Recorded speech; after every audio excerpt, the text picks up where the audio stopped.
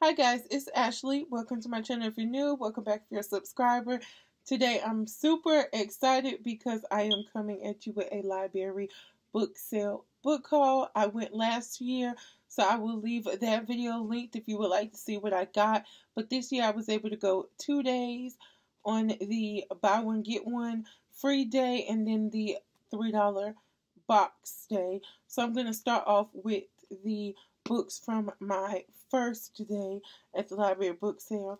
The first one is Fat Angie, and this is a female romance. I've never read a Casey West book, so when I saw this one, I had to get it, and that is P.S. I Like You by Casey West. I'm gearing up for summer, and because I've been reading a lot of heavy topics for most of this year, I just want some fun, fluffy, contemporary, so I'm hoping this will be that. Next, I have More Than This by Patrick Ness, and this tells the story of a boy named Seth who drowns, and then he wakes up and he's alive, and he's trying to figure out what happened. Next, I have Proxy by Alex London. I heard a lot of buzz about this last year, mainly because it has, I think, queer characters, but this book takes place in a world where people who have money are able to buy proxies, and proxies are people who take your punishment when you commit a crime. And the book follows Sid, who is a proxy, and Knox, who is his patron. Next is The School for Good and Evil by Soman Chinani. This is a middle grade book. Next book I got because the sequel comes out this month, and that is Love and Gelato by Jenna Evans Welch. And this is about a girl named Lena who is spending the summer in Tuscany to get to know her father. Her mother has recently passed, and I'm assuming that she's going to find love. And again, I got this because I want to get some light, fluffy reads. Next, The Selection series by Kiera Cass.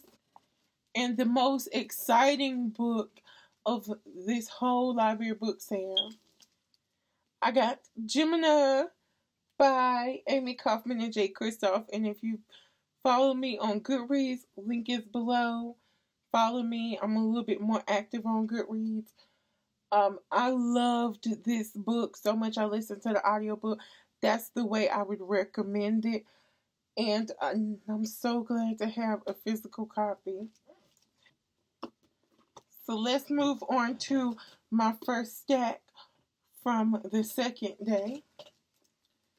First, we have Kelly Armstrong's The Masked Truth.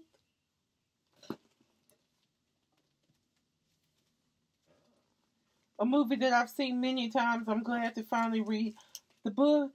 And that is How Stella Got Her Groove Back by Terry McMillan.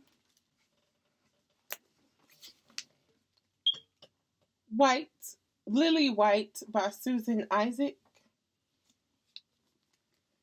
Pieces of Me by Amber Kistner.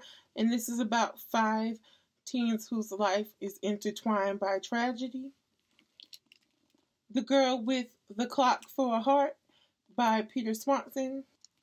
This is the Book of Blood and Shadow by Robin Weisserman, and it says, one night, one body, broken in a pool of blood, one killer, lost in the shadows, one girl left behind, left alone, to face the consequences, to find the truth, to avenge the dead.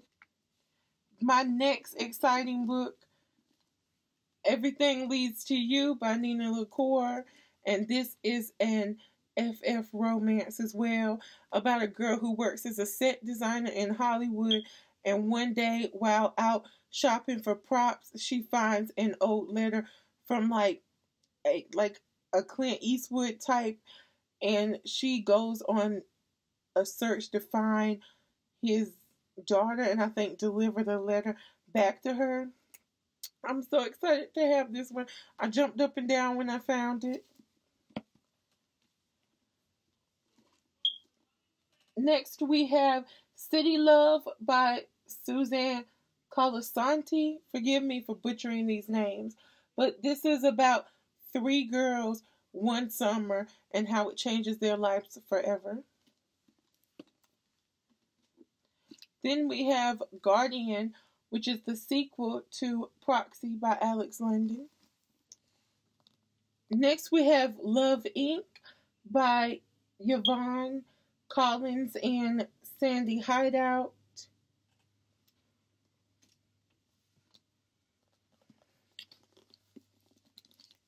Then we have What I Thought Was True by Huntley Fitzpatrick. I literally only got this because I have My Life Next Door and The Spines Match.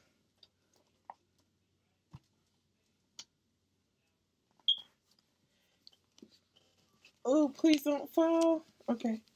The next book I have is Eight White Nights, and I literally only got it because it is by Andre Osman, who is the author of Call Me By Your Name, and I'm obsessed with the movie Call Me By Your Name.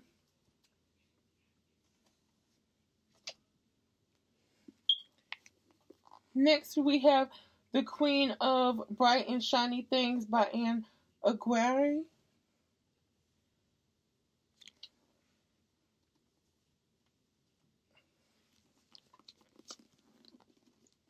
Insurgent by Veronica Roth. I have Divergent. I was going to stop there because everyone says that Divergent is the best book in the trilogy and it all falls apart after that.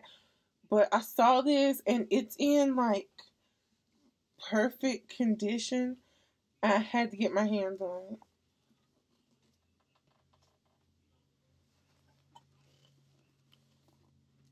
Next, we have The Year of Chasing Dreams by Lurleen McDaniels.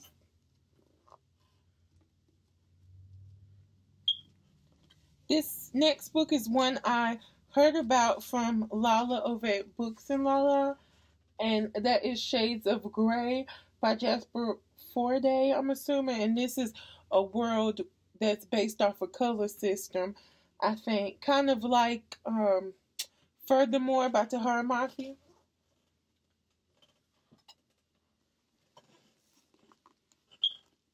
We have We Can Work It Out by Elizabeth Elberg. Next, we have Maps for Lost Lovers by Nadeem Assam.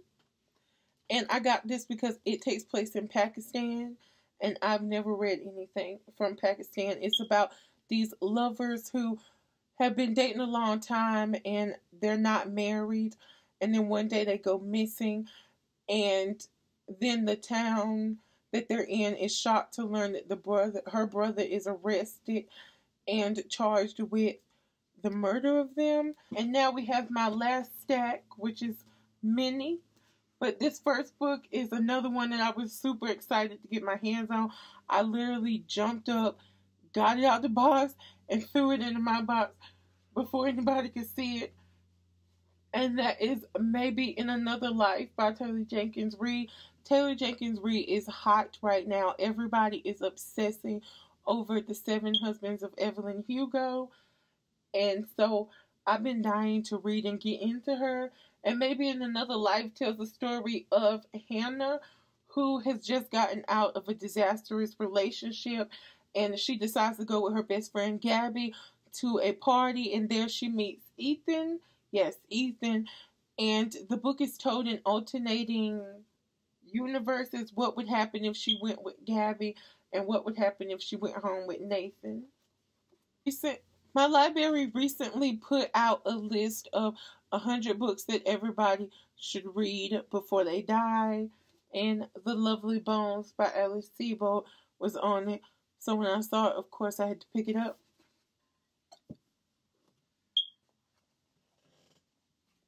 Next, we have Heaven by Angela Johnson, and this is about a girl named Marley, who corresponds with her uncle through letters, and then one day he drops a devastating bomb on her, and she goes on a journey to find out who she is and who she can trust when all of her life the people that she was supposed to be able to trust and love have been keeping secrets from her.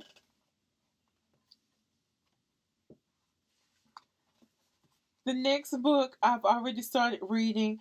It's funny, I love it. It's so true to her online personality. And that is Self Help by Miranda Sings. And this is basically like a self-help book. Not really, it's a comedy, as if Miranda Sings was giving you advice about your life. Next I have She Comes Undone by Wally Lamb.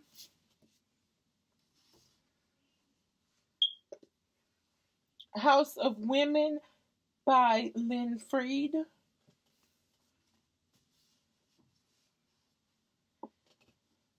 And probably the most controversial book on, like, in my haul, 50 Shades of Grey by E.L. James. And so that is all for my library book sale book haul. In the comments down below, let me know if you've read any of these books, where you think I should start, because as you can see, I have a lot. Give me thoughts about any of the books or whatever. But if you like this video, please give it a thumbs up. If you want to, you can follow me on all of my social medias. They are always linked in the description down below. Share this video. It helps me out a lot. And if you want to get my content, you want to be kept up to date when I upload new videos, please hit that subscribe button and the bell button beside it. And as always, until we meet again, bye.